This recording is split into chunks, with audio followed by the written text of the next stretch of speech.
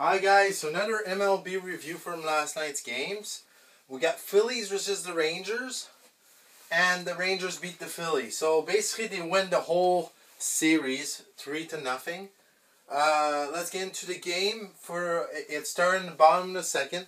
Josh Jung from the Rangers homer to the center field. It's 1-0 Rangers. Then you got top four, Josh Harrison ground out to shallow infield.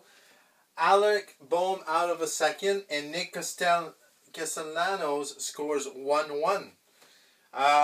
Bottom of the fifth, Marcus Semien singles to right field, tagged out to second. Mitch Garver scores, and it's 2-1, and that is the final for this game. For Phillies, Bailey Falter is a losing pitcher. He adds 5 innings of play, 7 hits, 2 runs, 3 strikeouts.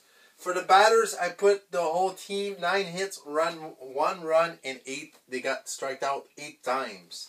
For the Rangers, Martin Perez is a winning pitcher with 5.2 innings of play, 8 hits, 1 run, 7 strikeouts.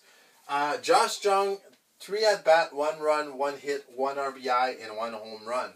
For the Phillies, they play today against the Yankees at 8:05 p.m. The pitcher for the Phillies is Taijuan Walker. For Texas, they played the Orioles at 9:05 p.m.